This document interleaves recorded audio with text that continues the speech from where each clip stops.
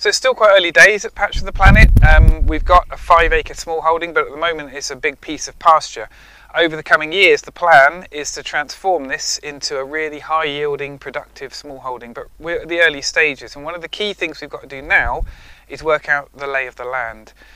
You can see, hopefully, from behind me that it's a slightly sloping field. It's a south-facing sloping field, quite high up near the Preseli Hills in Wales, and we need to understand what the contours are across this land. We need to understand where the land is sloping and how it's sloping.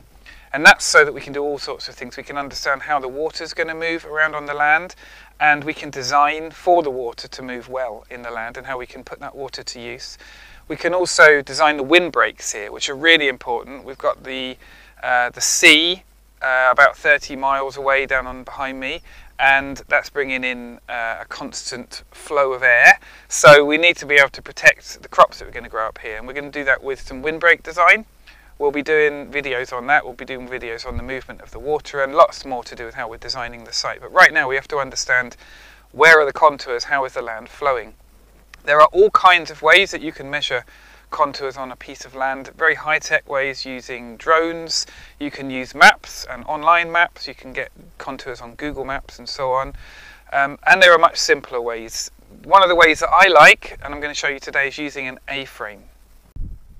I'll show you somewhere that's a bit less windy and a bit warmer how to make an A-frame in a second, but in terms of how to use it, they're really wonderfully simple. You place 1 foot on the ground, and what I've got here is a line, a centre line. This marks out the centre point, and so long as both feet are level, this stone will pull this string down over the central point, and that's where you'll know it's level. Now, an easier way perhaps than doing that, this is kind of a traditional way, you'll see this a lot on videos and in courses around using A-frames. A simpler way might be to use a spirit level. Secure a spirit level onto there and you'll get perhaps an even more accurate one. And one of the challenges with an A-frame is you're often using it out in the middle of a field like I am, and it's often a bit windy like it is today, and as you can see this stone's getting blown around a lot. Waiting for it to settle nicely in the middle without the wind blowing it around can take a bit of a while. Put a spirit level on there, and once the bubble reaches the middle, you know your land is level. So as you can maybe see, there's a line of poles that sticks along the field in something of a curve up towards the barn. That's the measurement of the contour that I've done so far, and we're just going to do a couple more now to show you how it works. So you start with 1 foot of the A-frame at the pole of the foot that you've most recently done, and then make the A-frame level by putting the other foot in the right place and checking on the spirit level, or with the stone on the string, balancing in the centre line.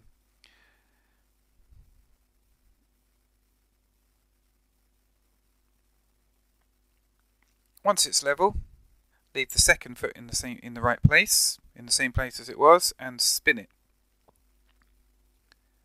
Once it's level, leave that second foot in the position it's in, and then spin the A-frame round. So the first foot is on the other side, and then move it around again until it's level, until the spirit level finds the midpoint or the stone hangs down. Then again, spin it again, and so on. So what you need to do then is to decide the distance between the different stakes that you're going to put in the ground. Every 2 or 3 meters might be a good idea.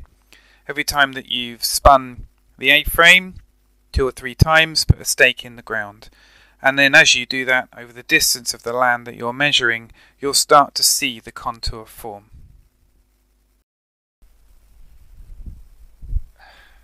Okay, I started this video, it was beautiful blue skies. It's now starting to spit with rain, and it's getting even colder. It is January, so I will pop indoors into a garage or something and we'll look at how to actually put an A-frame together. Okay, I'm in the barn now and I'm going to show you how to put an A-frame together. So this whole Patch of the Planet thing that we're doing is about us trying to return to simplicity in a way, and that's why we love the A-frame so much, because it is so basic to make, it's so simple to use. All you're really doing is interacting with gravity. So I'll show you how to make it. All you really need to do is get a few bits of wood. You've got 2 long poles at the same length. These 2 are 175 centimeters long, or 69 inches. They can be about that sort of length. They do need to be the same length so that you can get the balance on a level piece of land. And then there's one shorter piece of wood which is going to create the A by securing across the centre. That's 65 centimeters wide, or 25.5 inches. And what we're going to do first of all is secure these 2 long pieces at the top just by crossing them over and then putting a few screws in.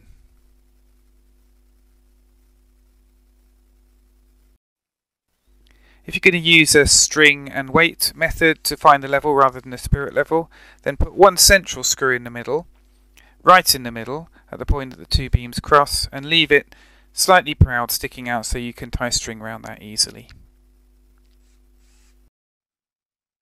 Now, to make sure that you actually find a level with your A-frame rather than a wonky, you need to make sure that the cross piece of wood is level against the A-frame when the A is standing level on the ground. To do that, just measure the same point down from the very centre at the top, down each side, and screw that cross beam in at the same distance. So here I've measured, I think it was 65 centimeters down on each side, and then as long as your 2 long uprights are the same length, then if that cross beam goes down at the same distance on each side, it'll be perfectly level when it's on level ground.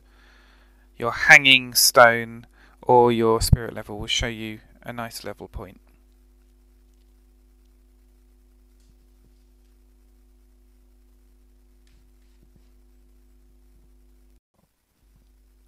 And if you want to use the hanging bob, the hanging string with the weight underneath, then simply put the string around the screw that's protruding out, tie it round.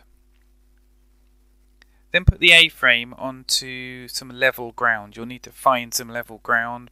Best way is probably to use a spirit level. Make sure you found some level ground, then stand it up on there. Let the weight hang down. The string will then hang over the central point on the piece of wood, and you can mark that with a pen. And there you have it, a completed A-frame, and you know how to use it too now. It's not necessarily a thing of beauty, but it is a really, really useful tool for finding a contour on a piece of land. If you found that helpful, please do subscribe to the channel, or press like, or send me a comment if you've got any questions, and I'll put another video up soon. Thanks.